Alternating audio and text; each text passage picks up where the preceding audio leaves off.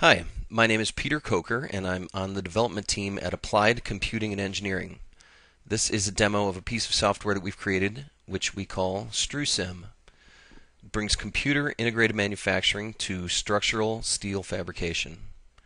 As you can see, I've got an ABB IRB2400L robot inverted underneath this 4-post frame, and I've made the frame transparent so that you can see what's going on more clearly. We've also created translators to bring in beams using either the DSTV format or the CIS2 format. In this case, I'm going to bring in a DSTV file, and we create 3D geometry to match what's in that specification. I'm going to select the part here and move it to the infeed table. And as you can see here, we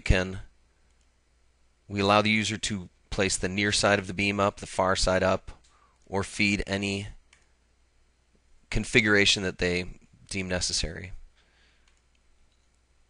Now finally, the most powerful part of StruCIM is in the program generation. With this button, and once we confirm that we're going to use a 260 amp torch, StruCIM sorts features from front to back, plans all the material sensing that's going to need to be done so that any unexpected material variances will be accounted for.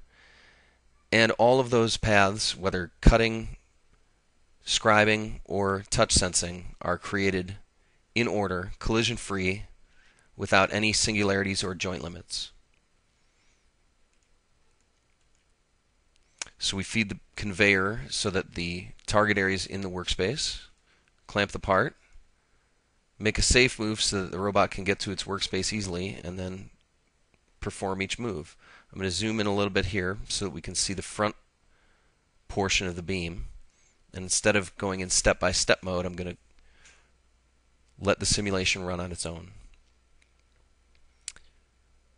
All of the cutting parameters, such as kerf, torch to material offset, plasma pressures, voltage, current for the torch, those are all calculated from databases that are built into StruCIM, so that the TCP locations that we calculate are tailored to whatever material profile you're working with.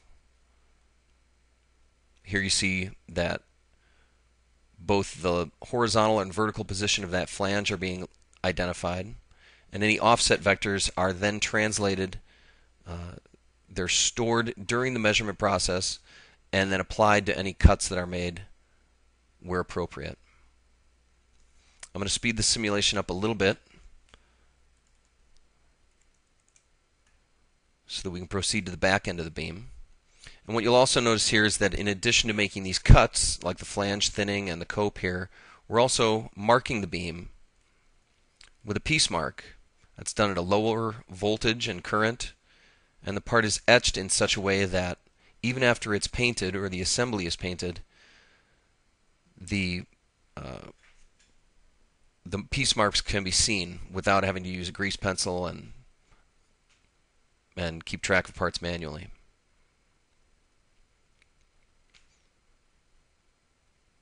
Slow this down a little bit again as we approach the back end of the beam.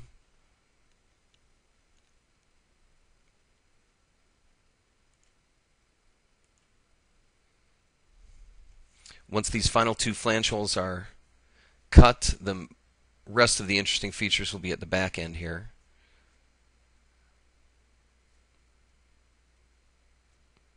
And then I'm just going to choose a view that allows us to see those a little bit more clearly. These are cut flange flush operations here.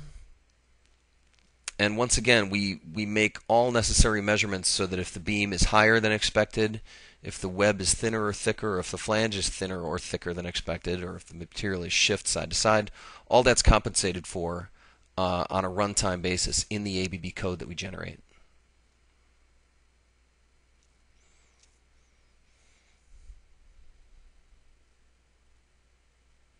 After this program is fully simulated, what we're going to do is we're going to take what looks like pseudocode here, and we're going to translate it in a single step into code that can be executed immediately and without any concerns, as I said, about singularities or joint limits, directly into ABB code.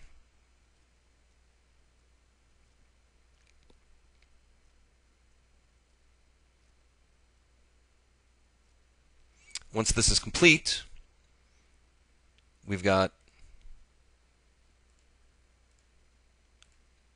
code stored automatically here, and you can see that we declare our variables for touch offsets and for combinations of those vectors.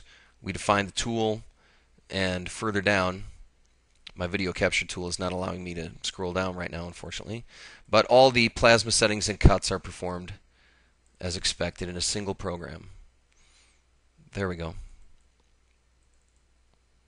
So we make moves in joint space, we make moves in linear moves, we've got material sensing commands here.